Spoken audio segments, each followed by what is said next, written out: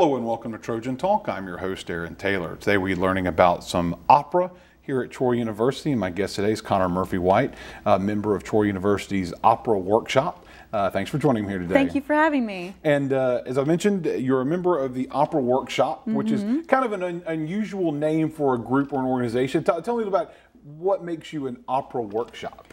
Well, we obviously are working with the classical opera scenes, but it's really just we're workshopping all of the scenes. We are an opera ensemble, but we are learning about how to sing an operatic role and that genre. And so it's an educational environment, but you get a chance to put on a little bit of a show. Yeah, exactly. And that's what we're going to talk about today. Yes. So talk about the show that you guys got coming up here. So. We have a show November the 2nd at 7 o'clock in the Long Hall Band Room. It's called Scenes of Sondheim and Bernstein. It is an opera program, but it's classical musical theater operetta. And so, you know, a lot of folks out there, probably when they think of opera, their first thought are these Wagnerian, you know, Brunhildes with the horns and the big booming voices. But that's not what we're going to be expecting out of this. No, that's not what we're singing.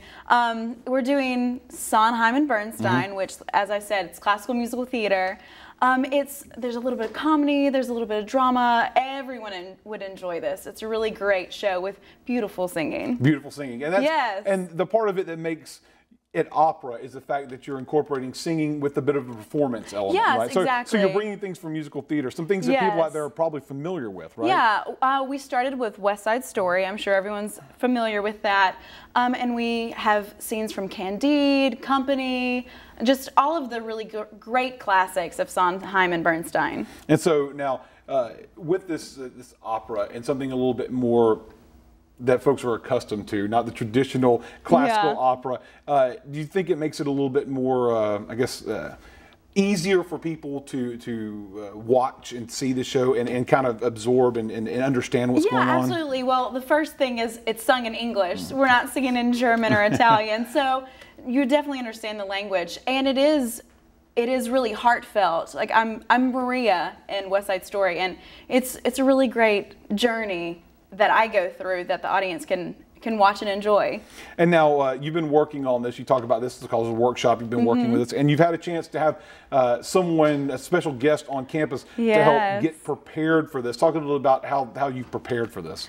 Well, obviously our director, Dr. Christy Amundsen, has blocked all of the scenes, but we actually have a guest clinician here today and yesterday. His name's Kurt Olds. He's an international Broadway star, but he actually got a start in opera. And so he workshopped all of the scenes and he threw his little magic in there, and he's done master classes for the music department and the theater department, and we're just so honored to have him here this week. And of course, to be able to work with someone who has the experience in both opera and Broadway, and to be able to help you hone that performance. I would think that's got to be a kind of a special way to get you a little bit more prepared. Oh yeah, absolutely. He's done wonders with all of the scenes. I've had the privilege to watch some of them, and it's just a great honor to work with him. And now with this sort of performance,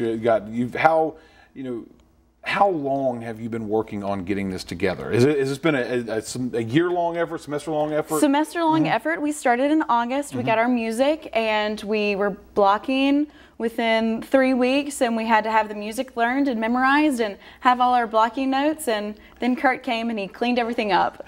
And to me, I would think that, singing, it might not take that long, but obviously it's taken a few months to get it together. Yeah. So I would never have thought it would take that long to put a show like this together. So. Well, sometimes you can put a show together in a short amount of time, but we only get 2 hours a week with each other. So if you think about the time, we haven't had that much time together. We have to learn our music on our own and have it ready for our director when we come in. But we've only had 2 weeks 2 hours every week together. So it sounds like it's going to be a good way to get all this together for performance. And when and where is this performance? It is November the 2nd at 7 o'clock in the Long Hall Band Room. All right. And admission? It's free. So it's a free. Yes, it's no one has to worry absolutely free. No one has to worry about a ticket price. Exactly. For that. So good opportunity to see a free show, something that some people may be familiar with, and a good opportunity to see some of the vocal talents of some Troy University students. Sir.